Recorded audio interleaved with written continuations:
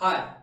Very often when I speak to couples, I realize that there's a truth that the one hears or that the one is very convinced of, which the other spouse believes to be a lie or not the truth.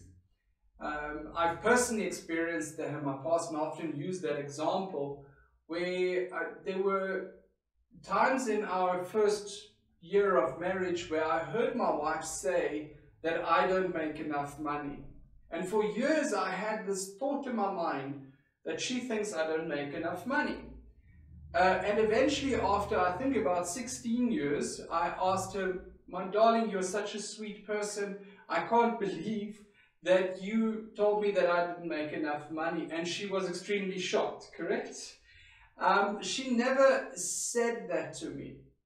What happened was that Adela said to me that she would like to talk about the finances, which in my mind was equals to I don't make enough money. But in her mind, it was just something you do because that is just something you do. It's not, it's got nothing to do with a person, it's just something that you do as a couple together.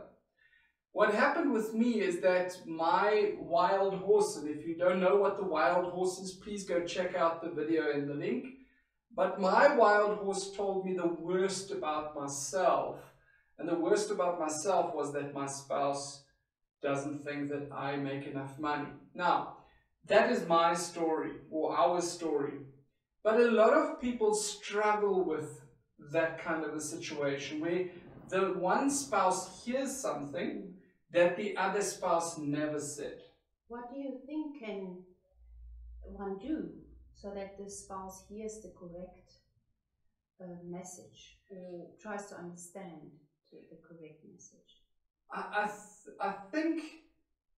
think what you did in our situation was really the perfect response. So before I really spoke about it, you couldn't have known. You just realized that I get angry.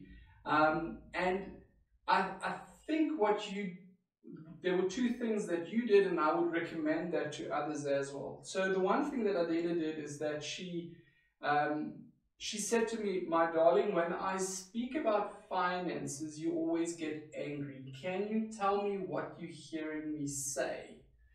And that got me to think about what am I hearing and why, and that is to a great extent why we got onto the topic and why I realized, hang on, maybe what I'm hearing is not the truth. And then also, I think the other thing is for the person that is feeling offended very often, that person goes and says, "Okay, let me just clarify that with my spouse," that I can just ask, "Hey, how did you mean that?" Or "I heard you say this, is that what you meant to say?" And then just clarify what it really is that was being said. So maybe it's good to ask questions instead of making statements. Yes, very, very much so. And really, as we said before, having an interest in understanding where the other person comes from helps a lot. Yeah. Great. Sure.